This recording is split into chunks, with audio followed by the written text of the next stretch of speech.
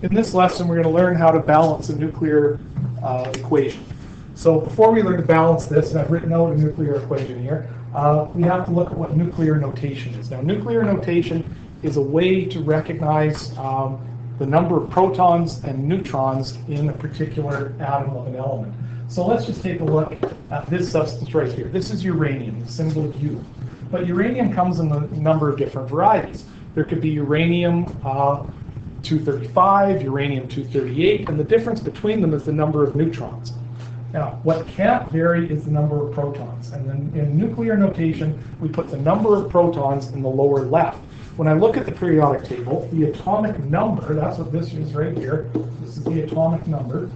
The atomic number of uranium is 92.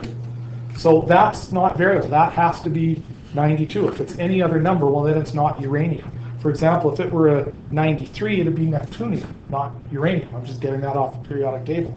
So the atomic number is equal to the number of protons.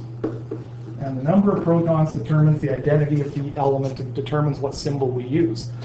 What is variable, though, is the number up top on the upper left.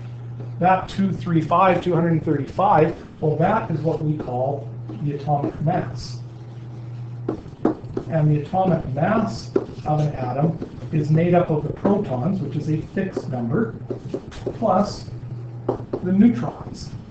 But the number of neutrons in an atom possesses can be variable. Different atoms of the same element can have different number of neutrons. We use a fancy word in science that we call them isotopes. This happens to be the isotope of uranium, where the protons plus the neutrons equals 235. So when we write the name of this element, or this isotope, we want to distinguish, well, which one is this? Well, this is uranium-235, so we call this uranium-235.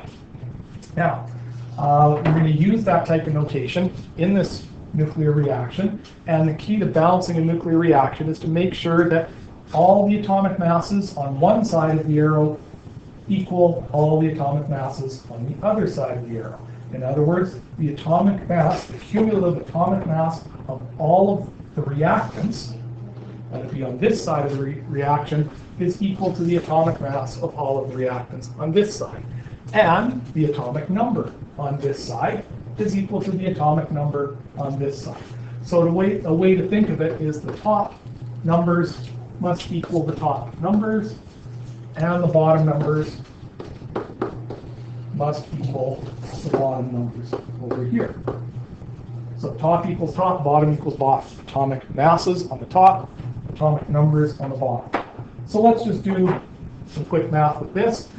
Over on the reactant side of the equation, that would be the left-hand side of the equation, we have uranium with 235 as its atomic mass, plus the neutron with 1 atomic mass, would be equal to, well, we have to add up the other side, but this side's a little more complicated. We have 3 neutrons, each with an atomic mass of 1. Right, that's right here. 3 neutrons, each with an atomic mass of 1, so it would be 3 times 1. Plus, we have some element here. We don't know what this element is. This is element X. The point of this is we're going to have to figure out, well, what is X? What would make this work? Well, X has a value for atomic mass of A. Don't know what A is. We're going to solve for that. And then we've got iodine. Iodine has an atomic mass of 137. Again, we're just adding together the top numbers here. So when I add this all together, on the reactant side, I have 236. And on the product side, I have A, that I don't know what that is, plus 3 times 1 plus 137. Plus 3 plus 137 is 140.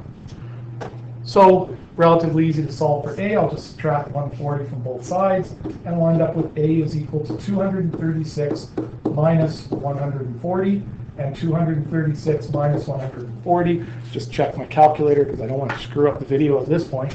That comes out to 96, which means the atomic mass of element X is going to be 96. So just down here, I'm going to write the symbol here. It's an X. We don't know what X is. We're going to figure that out in a minute. But we know that the value of A is 96. So now we have to figure out, well, what is the atomic number? That's the number that's going to go down here. So we have to add together the bottom. Make the bottom on the left equal the bottom on the right. The atomic number of the reactants equals the atomic number of the products. So for uranium, it's 92 plus. Now for the neutron here, it's 0. So we just go plus 0. And that is now going to be, well, here we've got 0 again. So 3 times 0 is just 0. 3 times 0 plus whatever B is. We don't know what B is, but we're going to solve for that. And for iodine, our atomic number down here is 53. So we're going to add 53. So we add up 92 and 0. This would be the total atomic number of the reactant side is equal to the total atomic number of the product side, which would be 3 times 0 is 0. So that's just going to be B plus 53. So I subtract 53 from both sides. I get B is equal to 92 minus 53, which means B is equal to 39. So if the value of B is 39, then I can now fill in the atomic number of element, whatever X is, as 39. Now, once I know that atomic number is 39, right there, I can find the identity of X. I know what X is going to be. I just need to go to my periodic table, and I need to find element number 39. And element number 39 is yttrium with the symbol of capital Y. So I can now replace that with a capital Y. And now I know that the element that will make this work is yttrium with an atomic mass of 96 and atomic number of 39, which means this is an isotope of yttrium, and we would write it like this. We would write yttrium dash. Now I have to ask myself, is it yttrium 96 or yttrium 39? Well, when we write an isotope, we write the atomic mass, not the atomic number. So this would be yttrium 96. So to make this equation balanced, then the identity of element X is going to be yttrium 96. So let's check out what an exam question would look like on a diploma exam for this.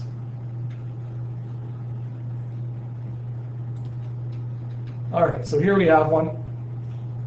Here we've got a natural form of decay for uranium-238.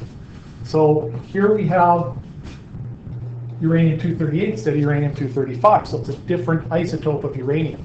We need to find the identity of the question mark. We need to find out, well, what is that? So let's just do our little bit of math here. We're going to add up the reactant side. Well, that's easy because it's just 238. We're going to add up the top of the product side, which is our unknown. Let's just call it A.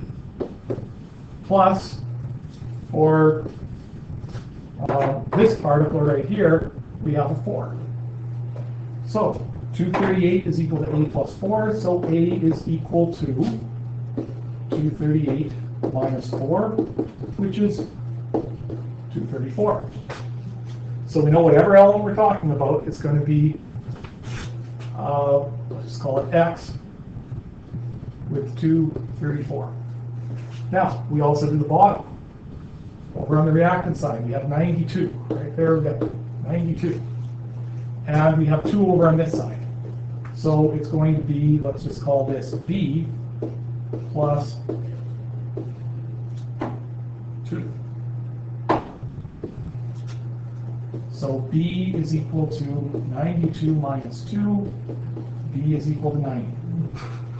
So that means we have a 90 right here. Once we have that number, that's our atomic number, we can look this number up on the periodic table and determine the identity of element X. So I just have to look up 90, and I look on my periodic table, I find 90 is thorium. So this X is actually going to be the appropriate symbol for thorium. It's capital T lowercase h. So we are dealing with an isotope called thorium 90. Oh, sorry, not 90. We need the atomic mass there. Thorium 234. So that tells us that our answer here is either A or C. Now, in this video, I haven't shown you how to figure out what type of chemical reaction, nuclear reaction this is. This one happens to be alpha decay, but I'm going to be doing a video shortly so you can figure out what's alpha decay, what's beta decay, what's a fission reaction, what's a fusion reaction. We'll be doing that in another video. The purpose of this video is just to figure out if that's thorium-234.